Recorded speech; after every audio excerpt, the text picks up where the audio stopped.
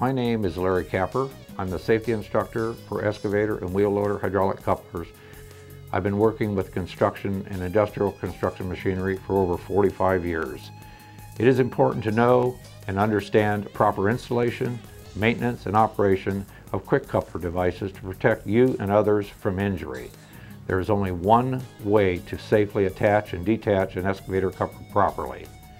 Out of all the reported and investigated coupler accidents involving injury and death, only 2 have been equipment failures. The other 98% of the accidents were either operator errors due to carelessness or lack of proper training. The above statistics include all coupler manufacturers that market products within the United States. Please pay close attention and always follow what I call the rules of the dirt.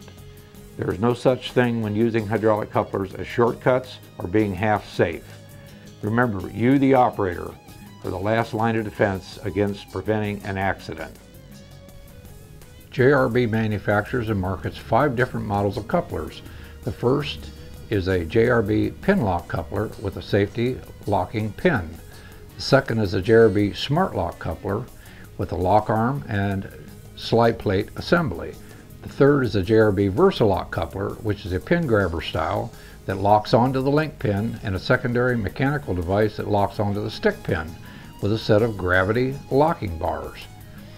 The fourth is a JRB Miller bug coupler, which is a pin grabber style coupler with a blocking bar. The fifth is a JRB Miller PowerLatch coupler, which is a pin grabber style coupler that incorporates the ABS system, which is an advanced secondary locking system onto the stick pin. All the above couplers incorporate a check valve into the coupler cylinder to stop any accidental bucket or tool release in the event of a hose failure. Hydraulic coupler safety. These are the rules of the dirt. Number 1, never touch a coupler control switch or button until the coupler is fully curled. It is advisable to have the dipper stick in the vertical or closer to the cab position. Number 2, never make a lift with a coupler while attaching it to any point except the coupler lift eye. Always remove the bucket or attachment first prior to making any lift for 2 major reasons. A, takes the weight of the bucket out of the lift equation. B, visibility.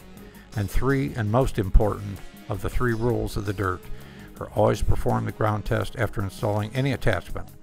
Place dipper stick somewhat vertical, bucket flat on the ground, hammer on its back, ripper on its back.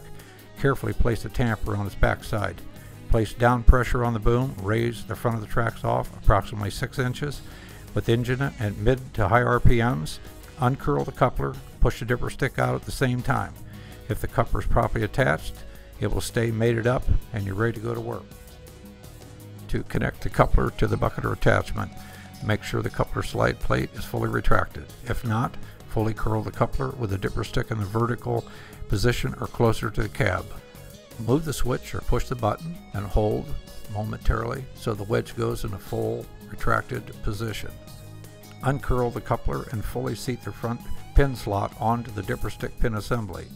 Continue to curl the coupler to fully seat the link pin in its proper location. Come to full curl position with the bucket or attachment slightly off the ground. Once a full curl, then and then only activate or move the switch or push the button while continuing to hold the bucket curl lever over center, building hydraulic pressure to max relief for 3 to 5 seconds. Place the attachment on the ground and perform the ground test as previously stated. You can curl the stick in closer to the cab and raise the boom up, and you can see the slide in the lock position underneath the pin as it should be. Note, if you're using a PinLoc JRB coupler, you must place the lock bar through the coupler prior to doing the ground test. To unlock coupler from attachment, if you're using a JRB interim style coupler, remove the safety bar first. Fully curl the coupler. Once fully curled, select or move the switch or button to unlock position and hold for 2 seconds while holding the bucket lever over relief at mid to high RPMs. The wedge should retract in approximately 3 to 5 seconds. When you select unlock, the light will come on, the buzzer will sound. Place attachment on the ground or at rest and uncurl the coupler and remove the attachment. If you are removing the attachment to make a lift, you may want to go back to full curl position, relock the wedge so the buzzer and light don't distract you from the lift you're about to perform. Before reattaching, you must go back to full curl and repeat the unlock procedure to fully retract the slide assembly.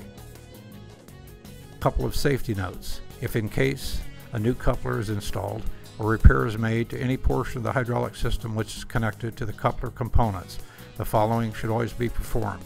Go to the full curl position with the coupler and cycle the coupler cylinder, fully retracted and fully extended 25 to 30 times at mid to high RPMs.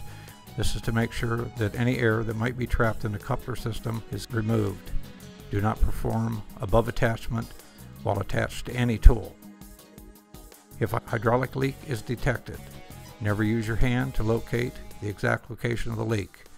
Place a piece of cardboard and always wear safety glasses and gloves. All couplers are held with hydraulic fluid. Any leak must be repaired immediately. When a coupler is installed on an excavator, the reach is extended. Be very careful.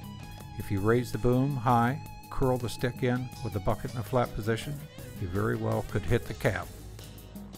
Inside the cab there should be the safety decals on the right window along with the safety card and an operator and parts manual. First and foremost, please be sure to follow all manufacturers' safety regulations. Maintenance, safety, and operation must always be followed, and foremost, please remember, follow the rules of the dirt. 1. Never touch the coupler switcher button until the coupler is fully curled.